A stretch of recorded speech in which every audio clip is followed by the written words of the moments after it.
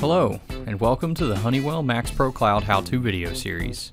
In this video, we're going to cover how to use the MAXPRO Cloud iOS mobile app to control doors. To control doors, first launch the MAXPRO Cloud app on your iPhone and log into your MAXPRO Cloud account.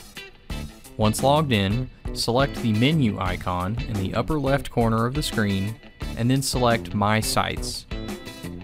A list of sites to which you have access will be shown along with a map indicating the site's locations. Select the site you wish to access and the screen will load that site, listing all the alarms, devices, and activities on that site. Select the Doors tab and a list of all doors on the site will be displayed along with their state. Tap on the specific door you wish to control to view all the activities on that door and associated devices. At the top is an Actions button. Select this to view all the available actions and tap the action you wish to execute.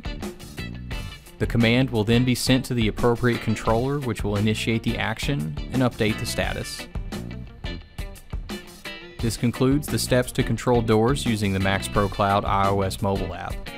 Please visit HoneywellDiscoverTraining.com for additional resources. Thank you for watching and have a nice day.